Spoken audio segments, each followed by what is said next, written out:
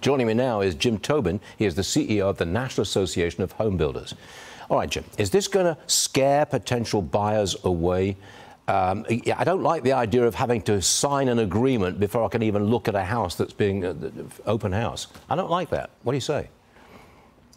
Well, I think Kelly's absolutely right. I think it's going to take some time for the market to absorb these changes, but transparency in a process, especially the biggest process that any buyer is going to undertake in their lives, is a good thing. But I don't think it necessarily scares people away. At the end of the day, I think Kelly's also right. Representation, especially for those first-generation home buyers, is going to continue to be important. It is going to take some time for us to absorb those changes, though. I would imagine that commissions to realtors will go down. Because if I've got to negotiate the agreement in advance of seeing anything, I'm going to want some kind of discount on the commission. I think there is that certain possibility, especially from the seller's side.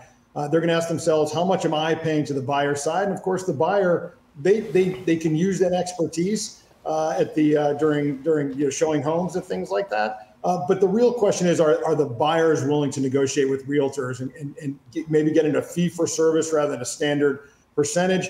Again, we have to see how this is going to shake out. Okay, we're getting closer to, at the moment, I think the mortgage rate, 30-year fixed rate mortgage is just under 6.5%. But it's still not low enough to jumpstart the housing market. How low do mortgage rates have to go to get buyers off the sidelines? 6.5% now? Do we have to go down to 5, 4.5, 4%? It's going to take a long time, isn't it?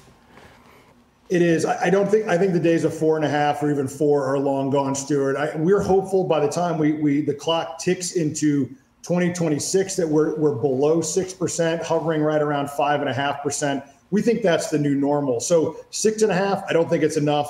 6 is probably getting better, but the real issue for the home buyers is going to be durably lower rates. Everybody's trying to time the market. They were 7% a month ago. They're now 6.5%. Hey, if I wait another couple months, maybe they'll be at 6%. I think we have got to get in a space where they are not whipsawing back and forth between highs and lows, and buyers feel comfortable coming into the market. We also have to make sure we have supply out there, that the home builders are lowering their costs. Home prices are still very high. That has to get lower. As existing homes come in with lower rates, that will help the marketplace.